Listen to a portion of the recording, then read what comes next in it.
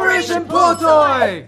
Hi, I'm Johan. I was story lead on Toy Story 4. My name is Valerie Lapointe, and I was the story supervisor on Toy Story 4. And I'm also the writer and director of Lamp Life. And this is Pixar Scenes Explained. Flashlight. My job as the story lead on Toy Story 4, I board the scenes.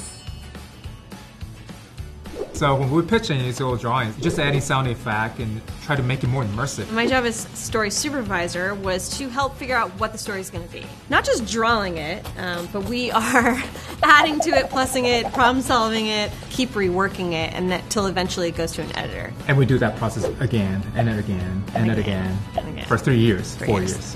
So in this opening scene of Toy Story 4, we get to see Woody and Bo together rescue RC the car. This franchise is so much about this toy family, their journey. It's like you wanted to immediately dive back in and see all these toys you're familiar with.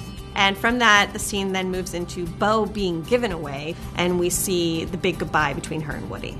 There's something natural about this world that it's a danger to be a lost toy, it's danger to be outside, so you don't really see the human's face very clearly, so you connected with toy more than the humans.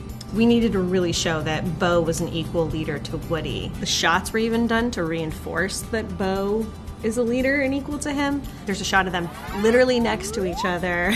Same amount of space on the frame. That's why when they say Operation Pull Toy, they both say it. Bo tipping his head, that came in early on. It's an action as opposed to words that tells you there's something between them. Here we're opening in a scene that technically takes place between Toy Story 2 and Toy Story 3. Bo wasn't in the Toy Story 3. To remind audience who she is become a really huge important task. We're reestablishing her place in this room. As a lamp, that's often how we saw her. She became this perfect character to really explore the idea of changing the idea of a lost toy. You know, kids lose their toys every day. But this place in the timeline, Woody would not leave Andy. He wouldn't do that. And then on the other side, it was like, how much would Bo be trying to make him go? And she wouldn't be telling him to come either. It would have to be his choice. That was like a fine line to find all the tiny nuance of how to play that scene. He's being torn between those loves, you know, and that's always been Woody's challenge of trying to find his place and keep everyone happy, keep himself happy in these dynamics. There you are.